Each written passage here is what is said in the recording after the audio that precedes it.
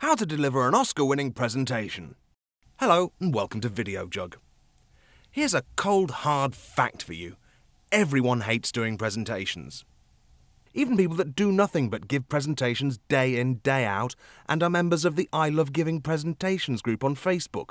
Even they hate giving presentations. They're horrible and they're stressful and you have people looking at you and judging the things you're saying. Fortunately, there's some stuff you can do to help muddle through it. Step 1. Relax. Think of the bigger picture. It's just a presentation, and no matter how much is riding on it, no one's died. It doesn't really matter. Even if you were to stand up there with a frying pan on your head, do a funny little dance and faint, in the grand scheme of things, no one's really going to care. So go in there with a carefree attitude. Step 2. Practice. The more you know your source material, the better. You need to be able to answer any questions, no matter how left field they are, in an enthusiastic and well-versed manner. Read and reread around the topic as much as possible. Step 3. Don't be afraid to stop.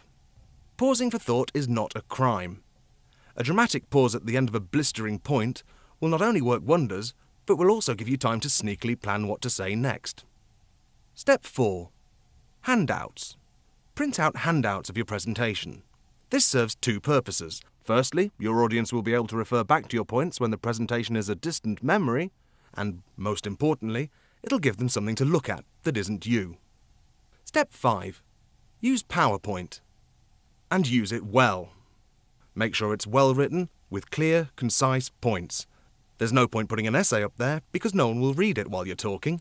Get to the crux of your current message and summarise it in 3 to 5 key points. Don't be afraid to copy a slide so you can return to it later in the presentation. It'll help hammer an important point home. Use PowerPoint as a visual prompt. It's there to replace cheat sheets, so use it as such. Step 6. Jazz it up. A white page with 3 bullet points on it is boring. Use PowerPoint with smart art to make your presentation visually compelling. Give your audience something to look at. Use as many slides as you like, and refresh through them at a quick enough rate so that they never become stale. Using colour and styles is dead easy now thanks to the massive array of options under the Design tab. Colours, fonts, all that ready for you to use, so use it. Step 7. Numbers.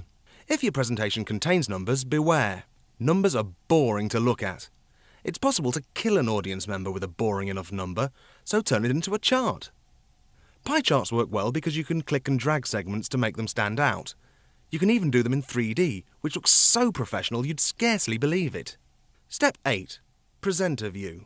Presenter View is a special feature of PowerPoint you're probably not aware of. It's a second screen you can have on a laptop in front of you that will show you extra details.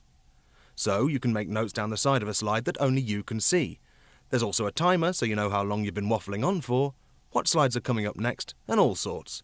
It's an invaluable tool. Step 9. Picture them naked. Because that always works. Presentations are a pain, but a necessary pain. Get it right and you could be looking at a promotion. So, get it right.